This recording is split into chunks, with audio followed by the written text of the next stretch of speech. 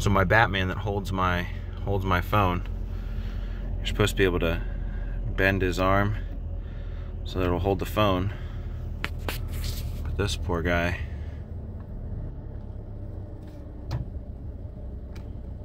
it's broken.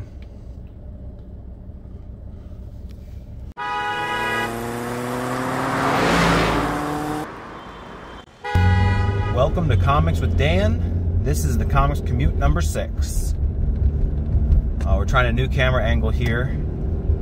As you saw in the beginning there, my little Batman broke his arm, so I got to position him in a different way so that he's holding my phone with his other arm instead of his left arm. So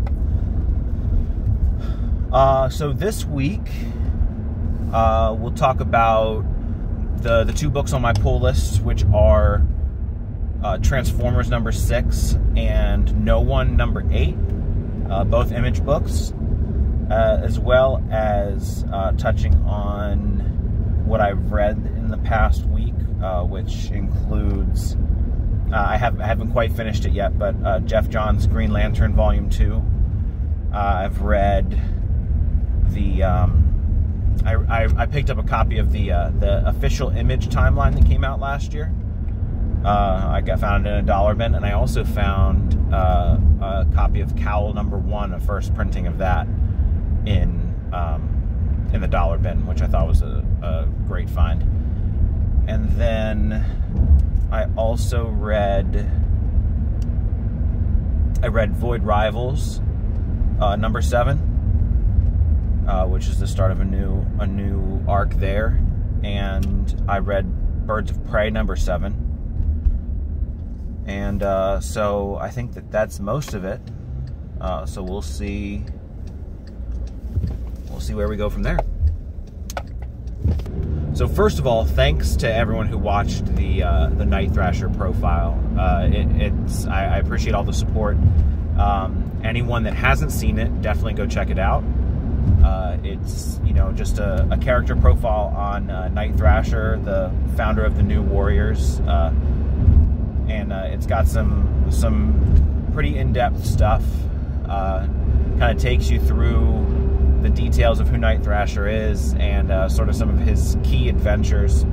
So if you want to check that out ahead of the new number 2 of the new Night Thrasher series, then you definitely should. So the first item on my pull list is Transformers number 6, which this is the end of the first arc.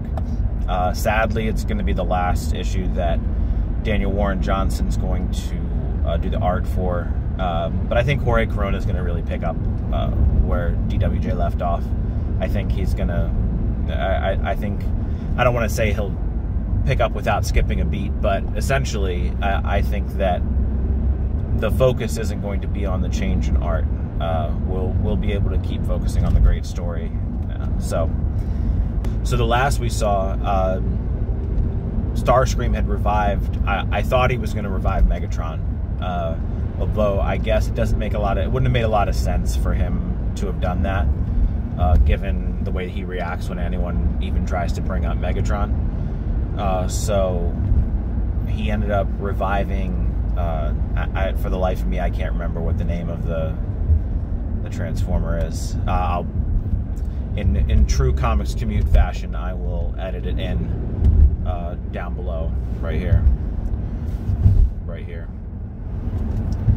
So, but it ended up reviving Giant Destroyer, maybe? I'm not sure, but.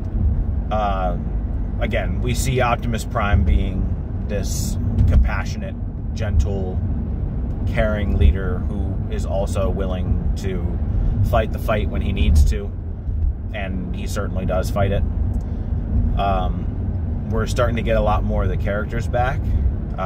It's sort of been a slow burn on getting some of the characters we're used to introduced.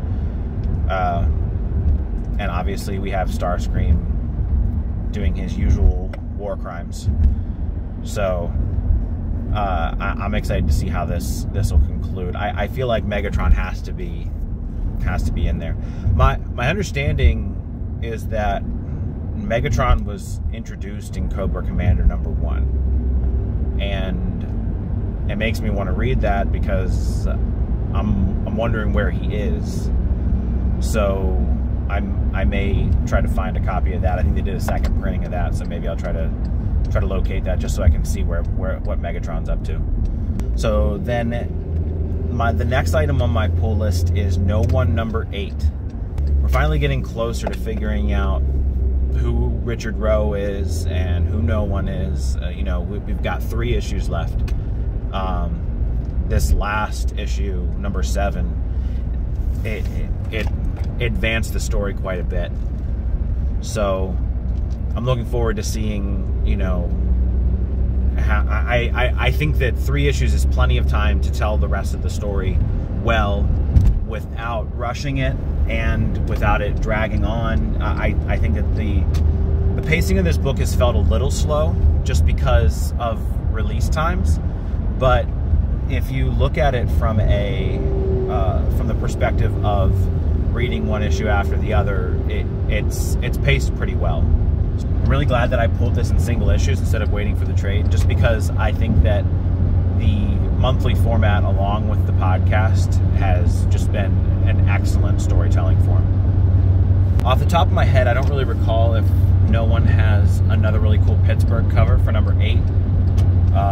It might be for #10, but I'll put it right here if there is one. I got this cover here for, I believe it was #2, where he's standing on top of the Duquesne Incline, or the Monongahela Incline. I don't think it's specific to which one, but and that's such a cool cover. There was another one where he's standing on a bridge, and you can see the yellow bridge behind him. I wasn't able to get my hands on that one, but if I find it out in the wild, I'll probably grab it. So I'm also reading, right now I'm reading Jeff Johns' Green Lantern Volume 2. I'm going to put a longer review on League of Comic Geeks. I mean, people talk about this run like it's just some incredible, groundbreaking stuff, and I really just don't know that I see it. It's not bad by any means. I definitely have some issues with it. So the first issue that I'm kind of having with Jeff Johns' run is that the main theme is that Hal's seeking redemption for all the stuff he's done as Parallax, and I think that that's not a bad theme in and of itself. It's just that it requires you to have read all of that stuff of him being Parallax before, but people also recommend this run as a great starting point for Green Lantern, and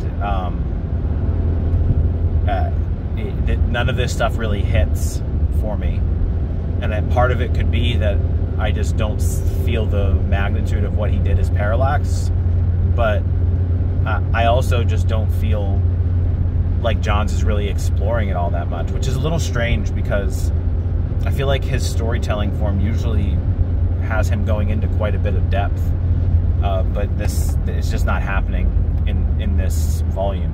I'm definitely going to give at least volume 3 another chance, or volume 3 a chance, because I have volumes. I read the first 6 issues of the run on DC Universe Infinite, and then I have volume 2, 3, and 4. I'm at least going to give volume 3 a try, but I'm not, if that one doesn't hit for me either, I'm not going to spend any time on volume 4. So I read the official Image timeline from last, I guess 2 years ago at this point, and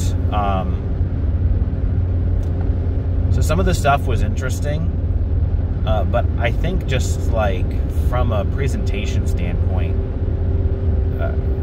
the book was kind of a nightmare.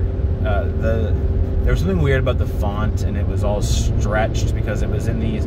The way it's set up is the timeline takes place on all these columns, They don't give enough information about each event to provide any context. It's basically just Image pounding their chest about how they disrupted the comic industry. Which there's a documentary that I think kind of did it better. The name of the documentary I forget, so I'll put it right here. Lots of typos. And then to be honest, I think the original price was like $8 or something crazy. Thankfully, I got it in a dollar bin, which it feels like an appropriate price for this. It definitely was not an $8 value book.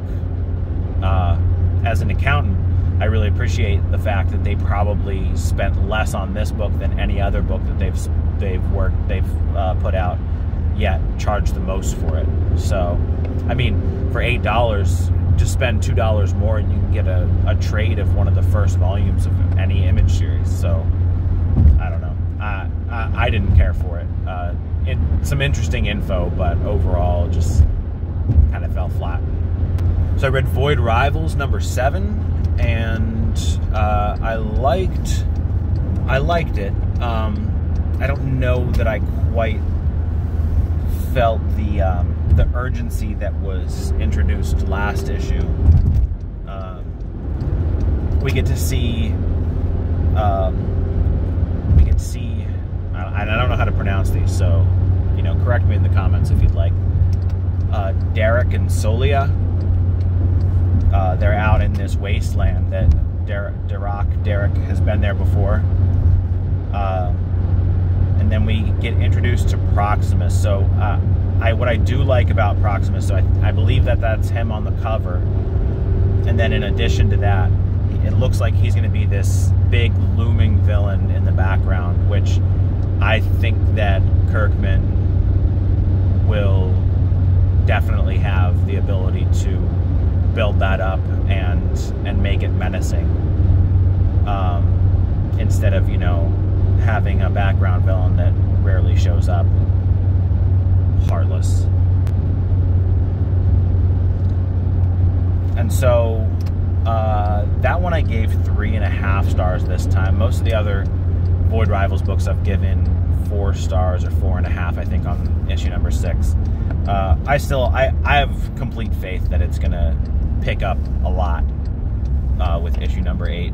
This was just a lot of introduction of the next arc and seeing where we're going. So I read Birds of Prey. Unfortunately, I thought that Romero was doing the interiors, but I think he just did the cover, which it's a great cover. At the very least, I could display that. It wasn't a bad book at all. I might consider picking up #8. But the interesting thing is, so first of all, it's fantastic Barbara Gordon content, right? She's playing Oracle throughout the whole thing, even though she's Batgirl on the cover. But she's playing Oracle and is awesome.